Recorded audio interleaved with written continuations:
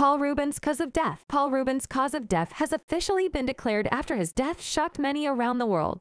The Pee Wee Herman character actor died at the age of 70 on July 30, 2023, of acute myelogenous leukemia, as reported by the Blast on Sept. 8. The cancer is known as a type of illness that affects the blood and bone marrow, per the National Cancer Institute.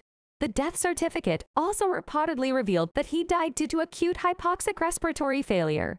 Paul also battled metastatic lung cancer.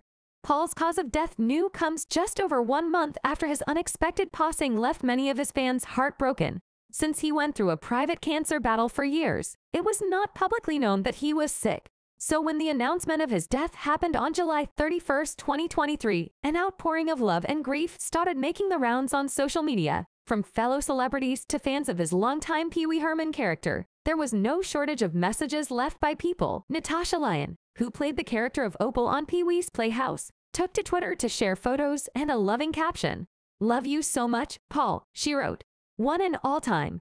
Thank you for my career and your forever friendship all these years, and for teaching us what a true original is." Cheech Marin also gave a statement to Hollywood Life. "Paul was one of the funniest actors I knew and a great friend," he said. "He was an indelible character in our movies and will be so missed." As Cheech noted, Paul had notable appearances in Cheech and Chong's next movie and Nice Dreams. Other stars who gave Paul a loving shout-out included Lorraine Newman, Cassandra Peterson, Cher, Steve Martin, Jennifer Tilly, David Hasselhoff, Jimmy Kimmel, and more. They all reminisced on time they spent with Paul and Slash or the impact he made on children's television. Some also shared clips and photos they had of the memorable moments they shared.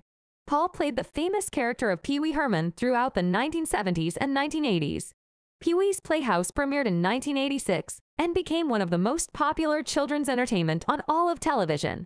In addition to sharing the announcement of his passing, the people who ran his Facebook page shared a personal message from him that expressed gratitude and apologized to his fans for being private about his cancer battle.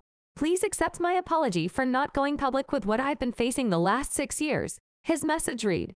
"I have always felt a huge amount of love and respect for my friends, fans, and supporters. I have loved you all so much and enjoyed making art for you.